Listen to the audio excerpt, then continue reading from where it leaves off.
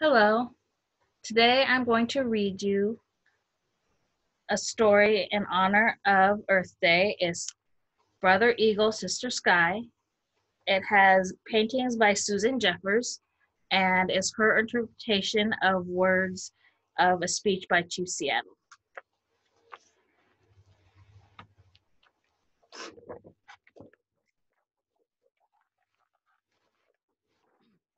In a time so long ago that nearly all traces of it are lost in the prairie dust, an ancient people were part of the land that we loved and called America.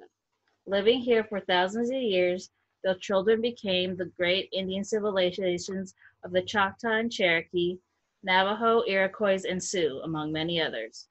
Then white settlers from Europe began a bloody war against the Indians, and in the span of a single lifetime claimed all the Indians' land for themselves, allowing them only a small tracts of land to live on. When the last of the Indian wars were drawing to a close, one of the bravest and most respected chiefs of the Northwest nations, Chief Seattle, sat at a white man's table to sign a paper presented by the new Commissioner of Indian Affairs for the territory. The government in Washington, D.C. wished to buy the lands of Chief Seattle's people. With a commanding presence and eyes that mirrored the great soul that lived within, the chief rose to speak to the gathering in a resounding voice.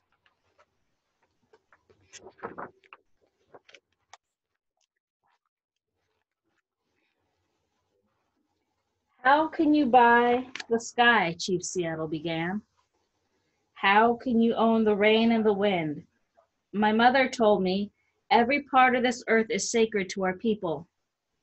Every pine needle, every sandy shore, every mist in the dark woods, every meadow and humming insect, all are holy in the memory of our people.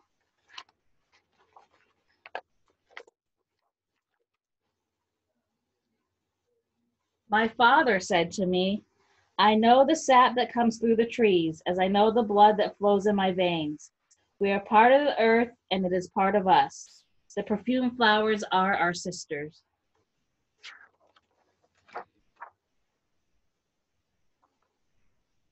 The bear, the deer, the great eagle, these are our brothers.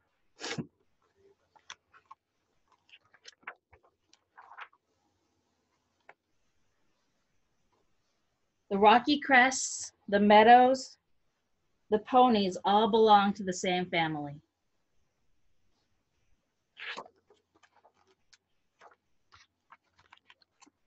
The voice of my ancestor said to me, the shining water that moves in the streams and rivers is not simply water, but the blood of your grandfather's grandfather.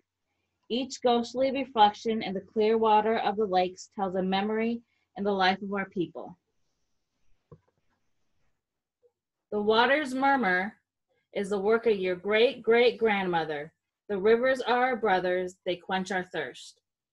They carry our canoes and feed our children. You must give the rivers the kindness you would give to any brother.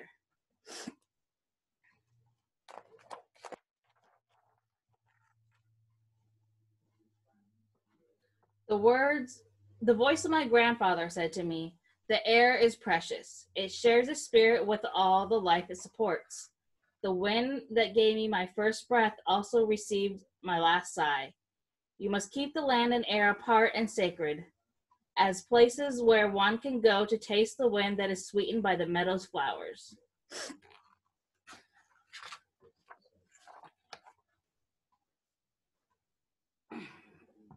When the last red man and woman have vanished with their wilderness, and the memory of only the shadow of a cloud moving across the prairie, will the shores and forests still be here? Will there be any of the spirit of my people left? My ancestors said to me, this we know, the earth does not belong to us. We belong to the earth.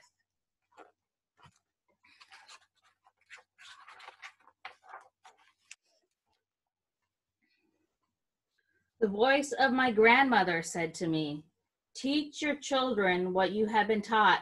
The earth is our mother. What befalls the earth befalls all of sons and daughters of the earth.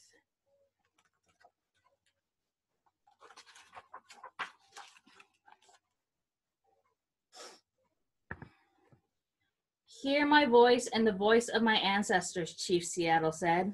The destiny of your people is a mystery to us. What will happen when the buffalo are all slaughtered? The wild horses tamed?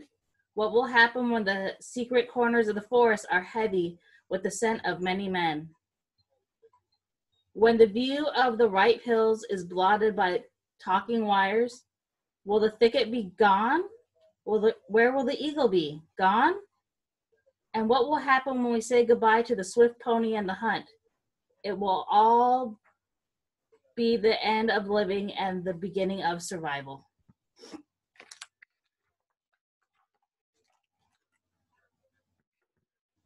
This we know, all things are connected like the blood that unites us. We do not weave the web of life. We are merely a strand in it. Whatever we do to the web, we do to ourselves.